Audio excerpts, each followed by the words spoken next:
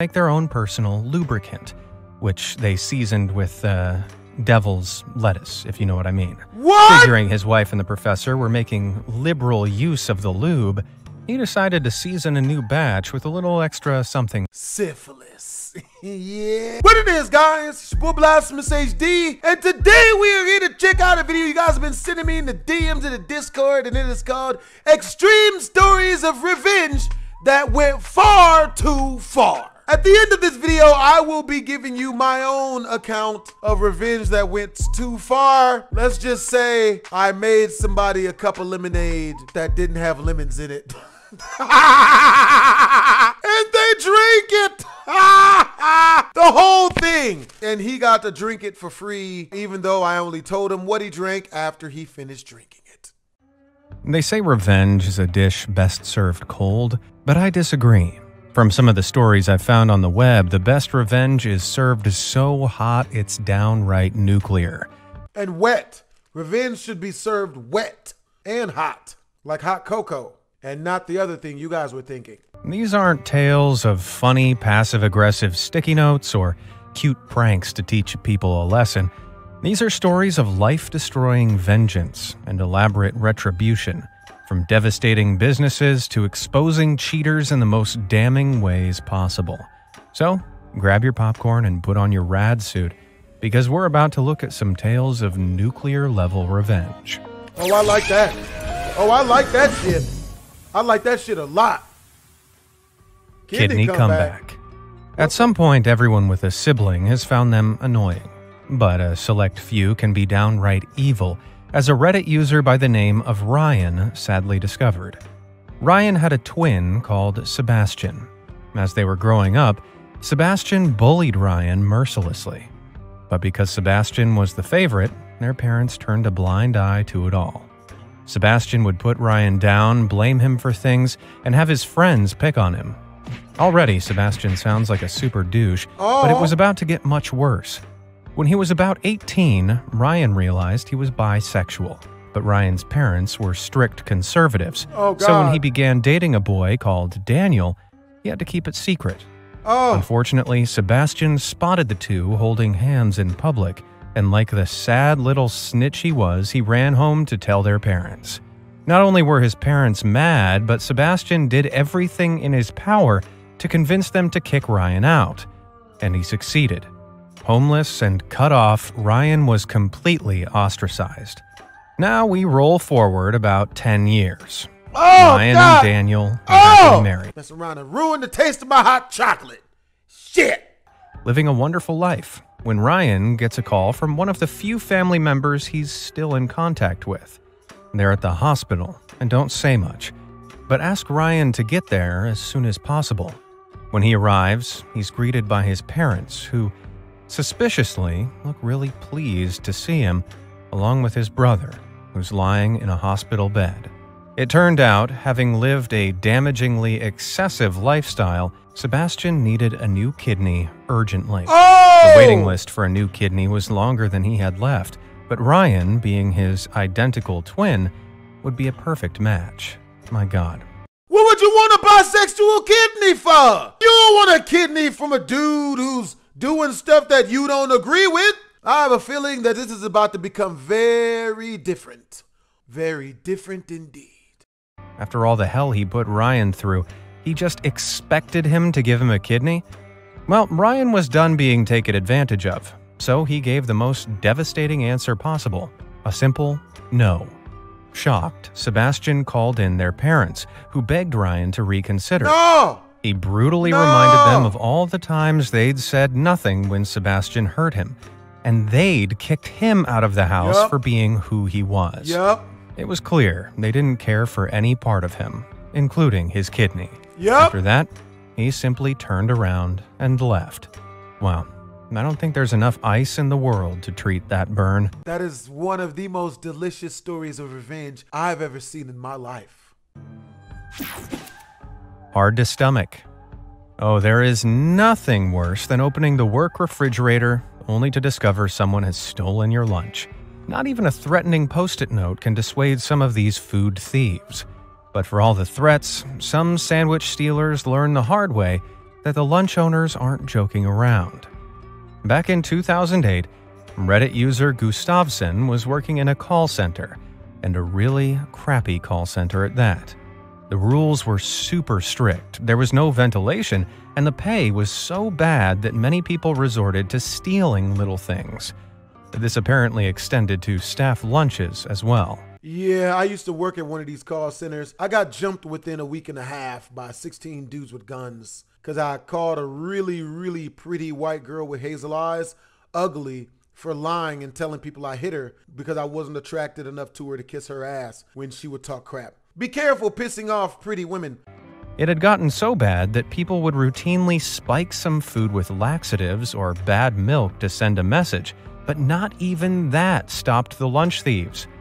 That was until one day, Gustavson heard that someone had put a box of food in the fridge with the label, "Do not eat rat poison" inside. Thinking this was a joke, the lunch thief snuck in and gobbled down every last bite. Damn! It wasn't until later that afternoon when a woman suddenly collapsed on the ground, suffering from heavy internal bleeding, that they suddenly realized it hadn't been a joke. The unfortunate lunch thief was taken to the hospital and suffered long-term damage to her digestive tract, kidneys, and liver. While the culprit was never identified, I doubt that lady ever stole another lunch. Familial revenge. Ever been to a big family gathering? Man, they can be the worst, especially if you're the butt of all the family jokes, like Reddit user Why Do You Read Names, who I'll call Max for this story. I would have headbutted that dude in the face. My bad, bro. You brought me within kissing distance, and I don't kiss dudes, so my bad. I got PTSD, bro. Oops. Now, one of Max's cousins, Randy, constantly picked on him and embarrassed him in front of everyone at family gatherings. Sadly, the rest of the family just watched this happen, never once telling Randy to back down or stop, even when he went too far. Randy seemed to have it all. Nice house, nice wife, nice kids, but still, he felt the need to pick on Max. Pretty sad for a grown man, don't you think? And so one day, when Max saw Randy in the street with his arms around a woman who definitely wasn't his wife, Max decided to get a better look with his camera. He took out his phone and got several pictures of the couple holding hands, hugging, smooching, tongues and all. Then he had all the photos printed out and waited patiently for the next inevitable family gathering. With everyone around the dinner table, Randy was about to start bullying Max again when suddenly Max dropped all the photos onto the table. The entire family, including Randy's wife and kids, slowly realized what they were looking at. And then all hell broke loose. There was screaming, fighting, crying, and Max was kicked out. But it was Randy who ended up paying the ultimate price. In the months that followed, Randy's wife divorced his ass, he lost custody of the kids, and just to add a cherry on top of this revenge Sunday, Max got married. Well, something tells me Randy wasn't invited. Car Wars. Revenge of the... Being a single parent is hard, no doubt about it. But when you're also on a limited income, things like rent and bills can really restrict your options, as Reddit user Galera1 will tell you. They were renting a small, old, drafty apartment. They were quite content and had no complaints until their nightmare neighbor moved in. He had a car he treated like his baby, which he'd made multiple modifications to. So many, the engine needed time to warm up. And so for 10 to 15 minutes every day, he'd let it run, releasing mega plumes of thick, nasty exhaust fumes. Now, Galera wouldn't have had an issue with this, but this guy was assigned a parking space right outside their 4-year-old's bedroom, and the fumes were making the kid feel sick. So, one day, Galera kindly asked if he could warm the car up somewhere else in the lot. At this, the driver went berserk, screaming at Galera, telling them he didn't care about the kid and that he wasn't going to move it. Damn! Shocked, Galera left. Damn! They knew an official complaint wouldn't go anywhere, and they didn't have the funds to move. So, they began plotting, on a budget. The next day, they bought a squeezy bottle of Gatorade and broke a couple of eggs into it. Then they happened across some fresh dog doo-doo, which they added in, and left the concoction out in the sun for a few days to mature. Finally, oh my God! In the early hours of the morning, on a day that promised to be scorching hot, No! Galera took the Satan soup and snuck up to the car. Satan now, soup? The car was old enough to have those little triangle vent windows, which the driver had left open. And so, Galera sprayed the contents of the bottle into the car, coating everything the vile liquid would reach.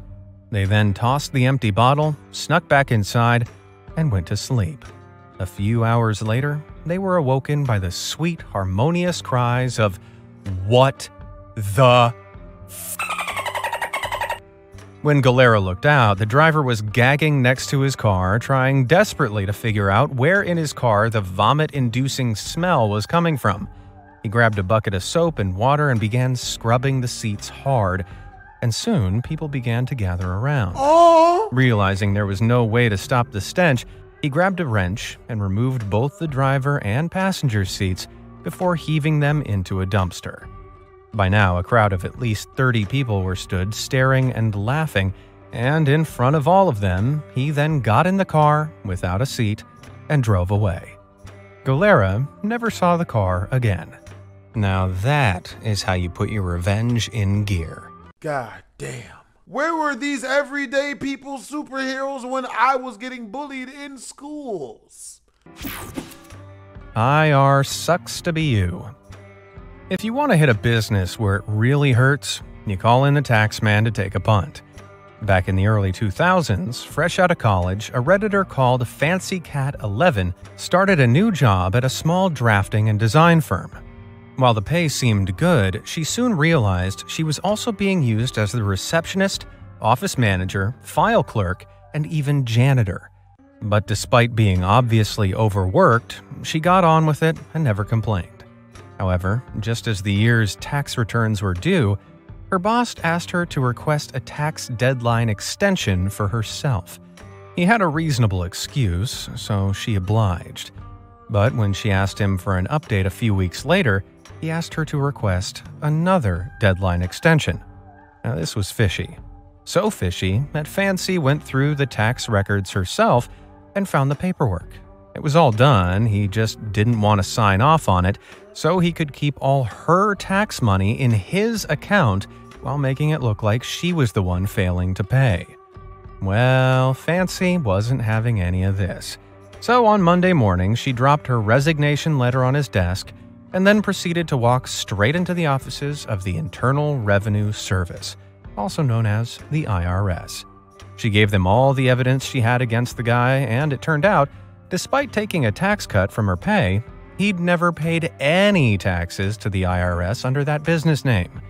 Oh, the IRS were not happy. But Fancy wasn't done there. She then proceeded to ring all his long-standing business partners, informing them that the IRS was about to go to town on his company, and that they might want to steer clear. After all, they didn't want the tax man investigating them by association, did they? After the IRS investigated the matter thoroughly, much to the dismay of the boss, the business started to fail. Hard. Whenever Fancy walked past, she noticed the entire office looked dirty and empty. A year later, it was closed for good. Moral of this story: don't screw your employees over and always pay your taxes. Tired of it. Don't you hate when someone parks in your spot? It's so annoying. Even more so in bad weather, as Reddit user Meltdown knows all too well. His girlfriend was coming over one snowy night, so he went down to the parking lot and spent an hour digging out a parking space specifically for her. Damn! He then left a little sign asking others not to park there as he dug it out by hand. But people are douchebags, and in a matter of minutes, some selfish driver had thrown the sign away and taken the spot. Cold and angry, Meltdown aptly had a meltdown. His girlfriend found another place to park and fell asleep in his apartment.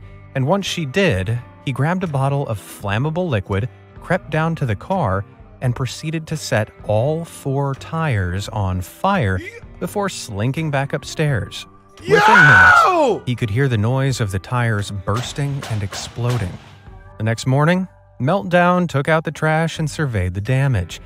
And boy, was it ugly. While the overall structure was fine, the driver would need 4 new tires and a lot of cosmetic work to restore the car. Now that is what you call a full meltdown. Bug off. Kids can be the worst. They scream, they cry, they throw rocks at you. Or at least they threw rocks at Reddit user Frumpy Fungus.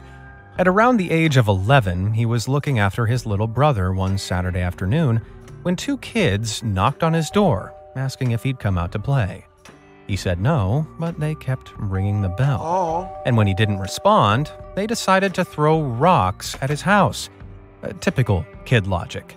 This kept happening for 2 more weeks. Damn. And when they cracked one of the windows on his house, Frumpy finally had enough. Little did these kids know, Frumpy was an avid ant farmer and had a small nest of fire ants. Yeah, as the name suggests, the bites from these things are incredibly spicy. Fire ants? So, Frumpy took the little glass farm over to the patch of rocks the kids usually used and dumped the ants all over them. Later that day, right on cue, he could hear the crack of rocks hitting the side of the house. But suddenly, the cracking stopped and was replaced by the crying of a few dumb kids. The ants were all over them. Oh my God. They ran back home like the babies they were. But they weren't done there.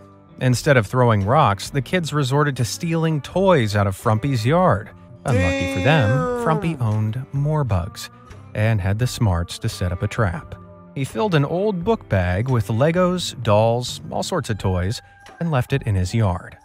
Sure enough, a few hours later, it was gone. What the thieves didn't know was that Frumpy had dumped his entire termite farm in there as well. A few weeks later, and the kid's house was under a big old quarantine tent. I don't know if you've ever had to call the exterminators, but fumigating an entire house like this can cost thousands of dollars. Oh boy, I bet their parents were furious. Well, sometimes revenge smells sweet, but other times it smells like chemical fumes wafting down the street. Oh. Bad eggs. While kids can be bad, teenagers can be so much more annoying. For proof, we need only look at Reddit user Alaska Guy Indic's story. The teens in his neighborhood thought, with their adorably underdeveloped brains, that it would be really funny to repeatedly egg all the houses in the middle of winter. In the minus 15-degree Fahrenheit weather, the egg would freeze solid, and it'd be almost impossible to get off until spring. Sick of scraping eggs off the side of his house, Alaska Guy came up with a plan. He and his brother would layer up and wait on the roof of the house until the teens inevitably came round again. Only this time, they'd have paintball guns, so they'd get a taste of their own medicine. Just as they expected, the teens rolled up and were about to start yeeting eggs when Alaska Guy and his bro began firing. The teens ducked and dodged, but suddenly they were screaming and started running for their truck. Then, as they were hightailing it out of there, the rear window of their truck suddenly smashed. It wasn't until Alaska Guy was back inside that he realized the paintballs had frozen solid in their hoppers, so they'd been pelting the teens with balls as hard as rocks. Luckily, the police never came knocking, and unsurprisingly, the eager eggers never returned to that neighborhood. Damn! Serving attitude. Working as a food server is one of the most thankless jobs out there. The pay is bad, the hours are long, and the customers are rude. They be making Freddy Fazbear's Pizzeria type of money, unless they get tips. No wonder most can't wait till closing time. However, back in 2010, a Reddit user by the name of SpangyPH was closing up the pizzeria he was managing with his team when, all of a sudden, he heard yelling and crying from the front of the shop.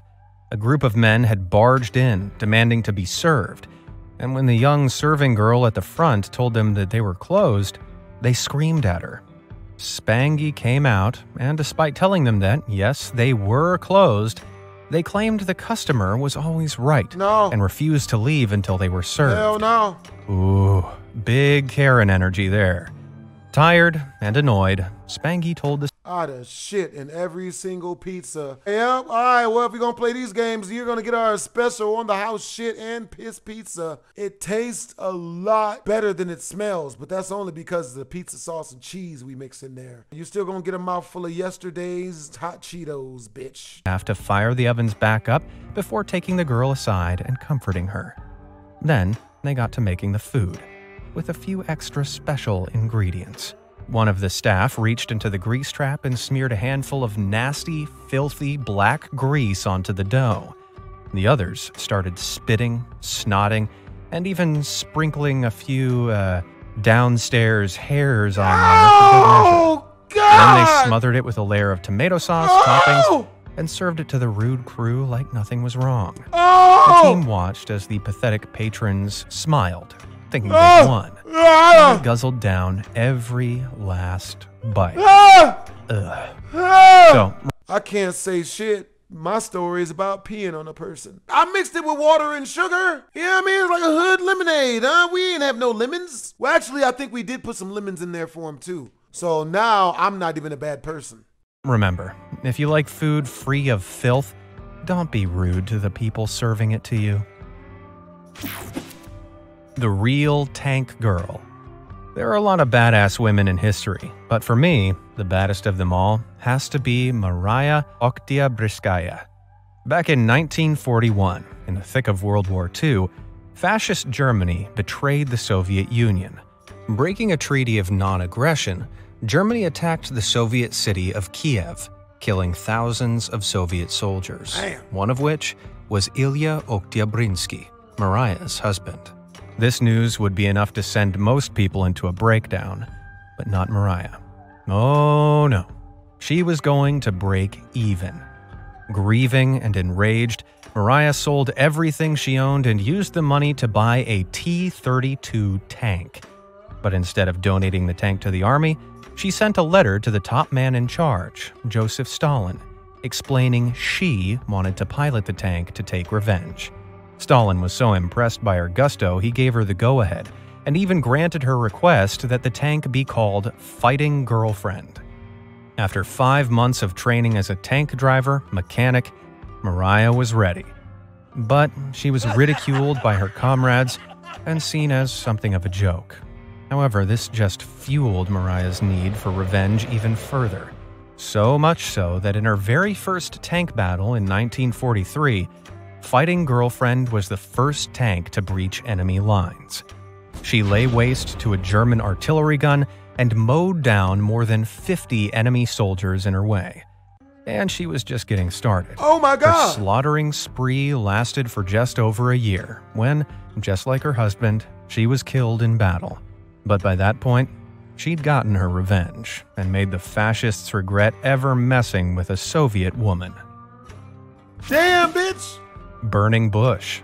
Ooh. Doing work for a family. Is this a story about chlamydia? Not that I know anything about that stuff. It's... Sorry, Gina. Member sometimes means they'll ask for the famous family discount. But there's a big difference between a discount and refusing to pay, as Reddit user Os Necromancer discovered. He'd done 4 weeks of back-breaking yard work for his auntie, who'd promised to pay him some $200 a week.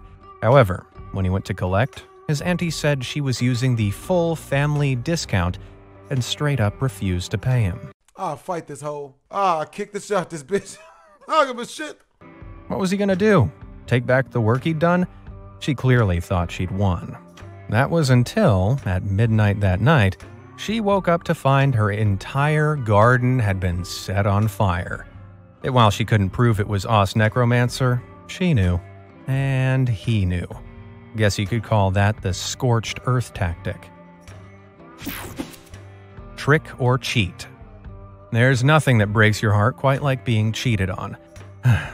Trust me, I know. But luckily, stories of cheaters getting their just desserts helps fill the void more than ice cream and chick flicks. And one such What dude watches chick flicks to get over a crazy bitch? story that really hits the spot was left by a throwaway Reddit account, who I'll refer to as Elon. Elon was on social media one day when he realized he'd stumbled onto the secret account of his best friend's wife. Elon Musk! She was flirting with one of the other friends, and it was pretty obvious they'd been, getting busy together, if you catch my drift. Elon immediately told his best friend, who I'll call Jeff, and naturally, the guy was crushed. After stewing on the information for a few weeks, he asked Elon not to say a word about what he knew. Elon promised he wouldn't, and from then on, every time he saw Jeff and his wife, the couple seemed perfectly happy and like nothing was wrong. But 9 months later, it all changed. Out of the blue, Jeff revealed he had a gambling addiction. He'd lost everything. He'd sold their cars and leased new ones, losing all the money to gambling. All of their savings, 401 retirement earnings, every last penny was gone. She immediately filed for divorce. No alimony was owed, and so the entire thing was finalized without him ever mentioning her cheating. And because all the money was gone, all she was able to claim were some bits of furniture, along with a few pots and pans. Little did she know, however, Jeff's gambling addiction was a complete fabrication. Yeah, he'd stashed all the cash in secret accounts, made up the lie, and because she assumed the money was just gone, he got her to leave without giving her a cent. Oh man.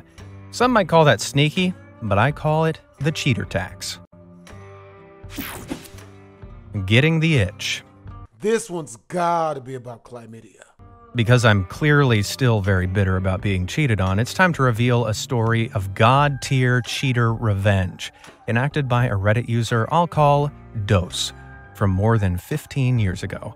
Dose married his childhood sweetheart, and while he went on to pursue a master's in engineering... Let me guess, she cheated on him. What? I'm just watching a story like you guys. I don't know stuff. She was finishing a doctorate in anthropology. Over the summer, she was given the opportunity to earn some extra money as an aide on a 6-week trip to Jamaica. While Dose knew he'd miss her, he supported her completely and went as far as to do extra work while she was away to financially match what she was making. Yep, definitely got cheated on. But after the trip, one of the other students told Dose that his wife and their professor had been hooking up all over the island. At first, Dose didn't believe this. He'd met the professor. Heck, he'd invited him into their home for barbecue and beers. But one evening, he broke down and checked her emails.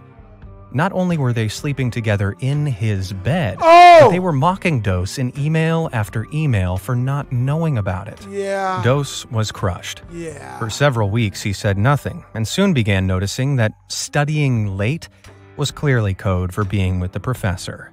He felt so stupid. But then he decided to do something about it. Now, one thing he and his wife did do was these hoes ain't loyal, man. Make their own personal lubricant, which they seasoned with devil's lettuce, if you know what I mean. What? Figuring his wife and the professor were making liberal use of the lube, he decided to season a new batch with a little extra something. Syphilis. Yeah. Birdman hand rub. That's what I'm talking about. Something. Poison ivy. A few days later, she'd left for a late-night study group. When she got back and hit up the shower, Dose changed the contact information in her phone, swapping his name for the professor's. The next morning, she thought she was texting the professor, but it was Dose that received a message reading, "I'm super itchy. Are you okay?" Dose, who was downstairs making breakfast, replied as the professor, "I'm sorry, but I've got herpes, and I guess you do now too." He then continued that he was interested in a new, younger assistant of his, so they needed to break it off. Suddenly, she stormed downstairs and angrily started eating breakfast before making an excuse and dashing out the door. Dose took this opportunity to open her laptop, delete her entire thesis, then slyly follow her. She ended up, to no one's surprise, at the professor's office, where she stormed in and demanded to see him that instant. When Dose entered his office, she was crying and screaming at the professor in front of all his staff for giving her herpes. I bet that professor was as confused as he was embarrassed. But this was only the beginning of the fallout. Obviously, Dose filed for divorce, getting the majority of the assets thanks to his ex-wife's very public admittance to being unfaithful.